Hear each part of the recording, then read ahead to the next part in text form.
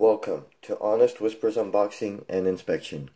On this video I'll be unboxing Batman, the animated series, the Joker ArtFX Plus 1/10 scale statue.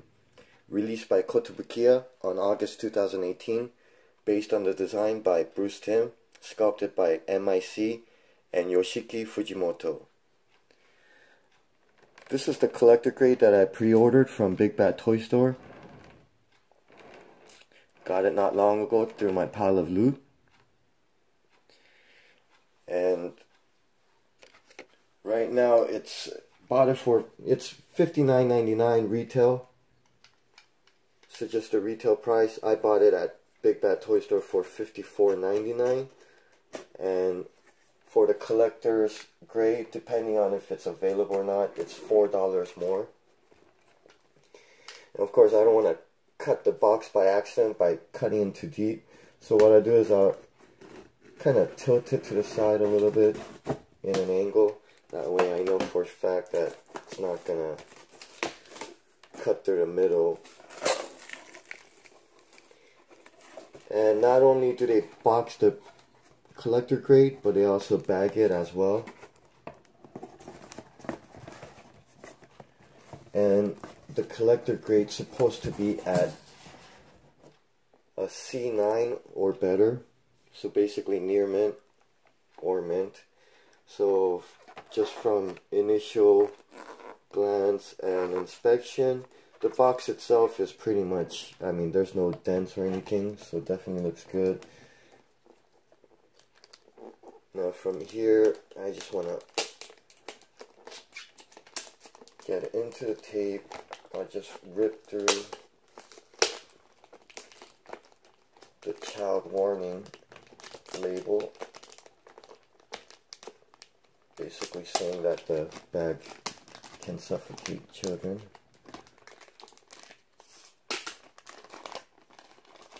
And then with this, I'll just go ahead and on the folded side,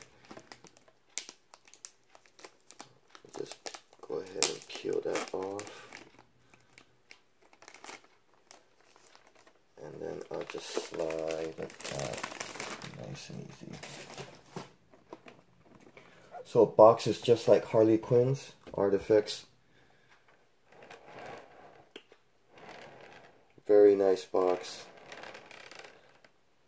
It's not numbered, but it is factory sealed on the bottom just once, factory sealed on the top 3 times. Looking at it from the reflection of the light, there are some indented lines, but as far as collector, I mean, it's good enough here for me. So, and with this, I want to try to peel this out. So what I'll do is I just put the blade right between the tape and the box without scratching the box. Pull it out enough so that I can grab onto it, and once I do, I'm just gonna peel it out little by little. And I don't want to just pull it really fast or hard, because good chance you might rip the paper or even leave a lot of residue from the adhesiveness from the tape. So what I'll do is, once I do that, and from here, rather than pulling straight down, you might rip the paper from the edge. So I just go from the angle on the side,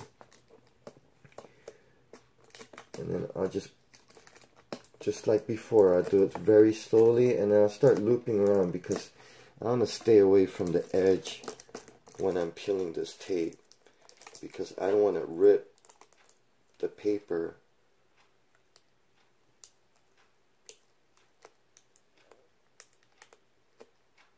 So little by little, there it is. I don't see too much residue or any at all.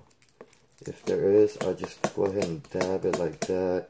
And be careful, because some paper are weak and you might rip that out. Now for the side, I'm just going to make slits, and then later on I'll peel the tape out alone, and I'll just puncture it a little bit, make it very soft. incisions because I don't want to press too hard and start cutting into the box. So for me, all I want to do is surgically cut the tape. So once I get that done, I want to try to see if the side is, yeah, great. The side did pop out, so I don't have to pull from the middle. Very nicely packaged.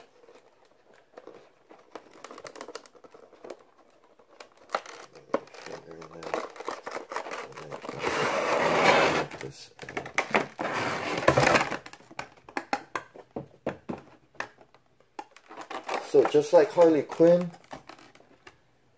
it comes with the little cardboard box where you could put all the accessories in, and nice marketing little, you know, strategy here where they mix parts with Harley Quinn and basically put some of her accessories and extra parts in here, and in Harley Quinn you have a couple of Joker's face and an alternate arm. So that's pretty cool. It comes with the gun. It looks like the alternate arm would be where you can hold it, and then the base is in the back. So this one, it is factory sealed, just with regular tape, but then it's on the side. So what I want to try to do,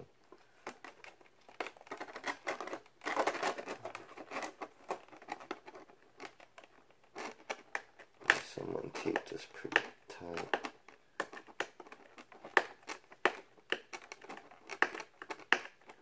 Well, at least on this side it's plastic, so I don't have to worry about paper ripping or anything like that. But it does leave a lot of residue.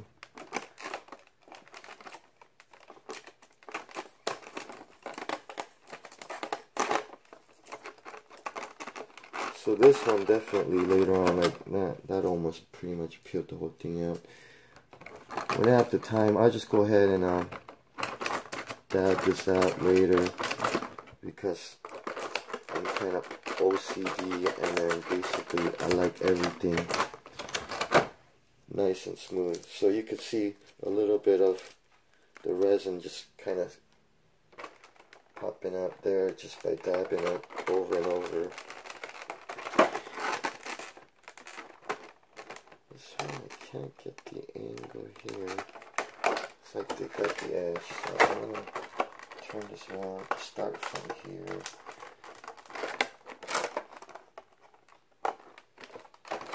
Okay, looks like I have enough now. And what I'll do is, just like before, once I have enough, I'm going to start pulling it out, and then I want to make sure I get all of the tape too, because sometimes when you go in an angle, especially where the tape was cut, it ends up splitting in half, and then you leave like a little piece there. Alright, two more.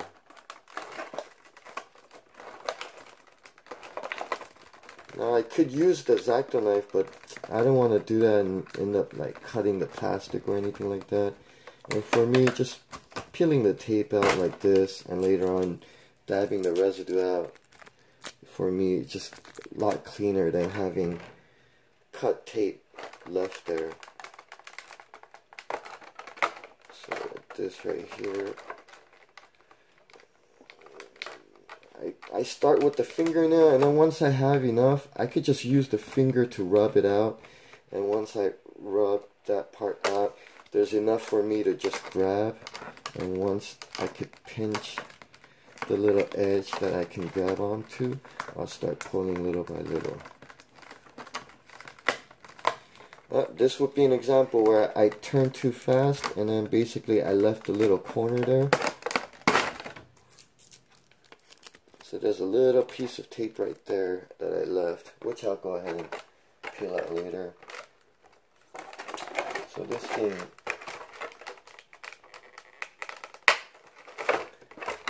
it's gonna pop these out in the corner, and if I can't, I'll just press my thumb in there and slide through the wedge. That way I'm not pulling too hard and flinging the top out.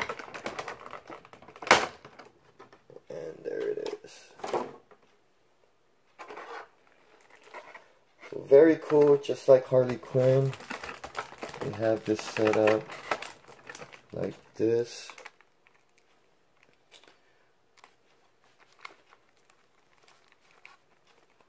Let me see. Get you a better look at the face. A lot of the painting and stuff looks, I mean, the eyes, all the lines, very sharp, very accurate. It's so good, such good quality.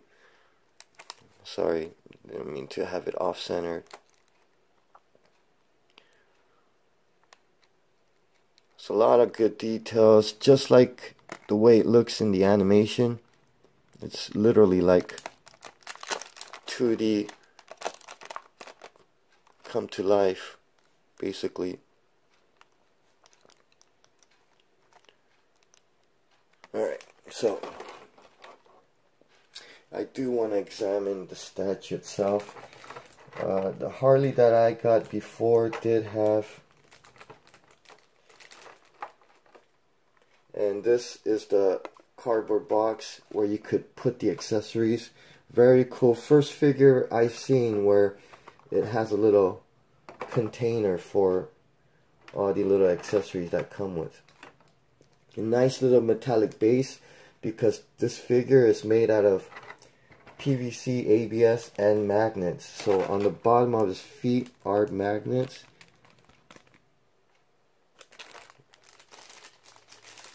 Let me take this out. His arm's a little loose here. It comes out nicely. And of course the other arm is in Harley. So let me press that in. So the seam line's pretty well covered.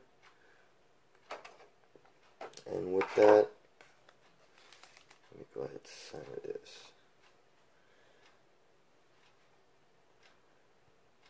It's very cool. Looks like he's supposed to be holding a cane. I don't see a cane here. Let me see in the box. Oh, it looks like the gun. Rather than holding his gun, he's supposed to have the gun standing.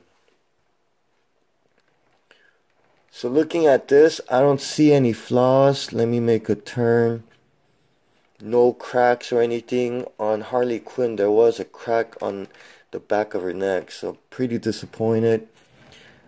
I will be contacting customer service of Big Bad Toy Store, so hopefully I could get that exchanged. And this, just looking at the details,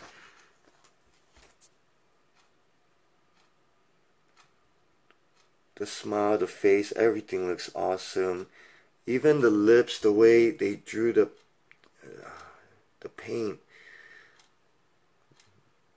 the painting, the lines, it's so clean and accurate. His tie, suit, everything, it just looks like it's literally from the animated TV show.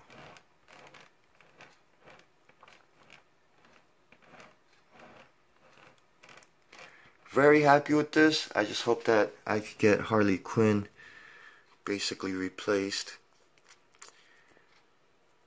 And definitely something I would recommend. My favorite adaptation, depiction, or version of Joker, or at least one of my favorite, is this one, designed by Timm.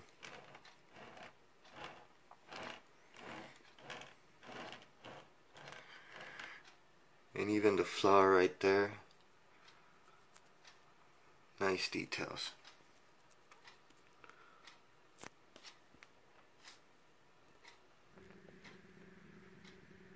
Well, there you have it. Thank you for watching. Until next time.